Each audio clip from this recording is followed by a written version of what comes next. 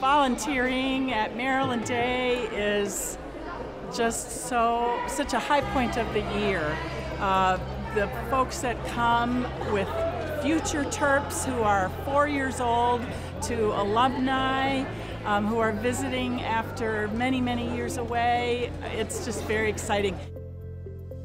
I personally like volunteering just because it gives me an opportunity to be involved with campus and just to do my part in making DIT visible to the campus community.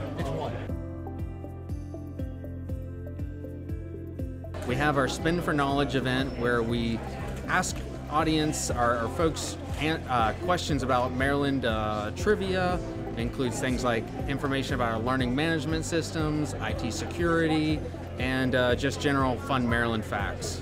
People love to spin the wheel. I don't know if it's the click-clack of the spinner or what, but people love it.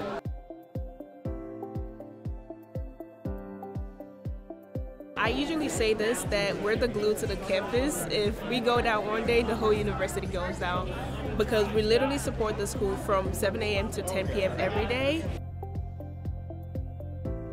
I like volunteering because I like interacting with everyone. I like seeing their faces when they're like, that's really the answer. So it's just fun seeing everybody's reaction. I like showing them the passphrase because a lot of people call us about their passphrase. They don't know what to do, don't know what to say. So here we help with that. So that's pretty nice.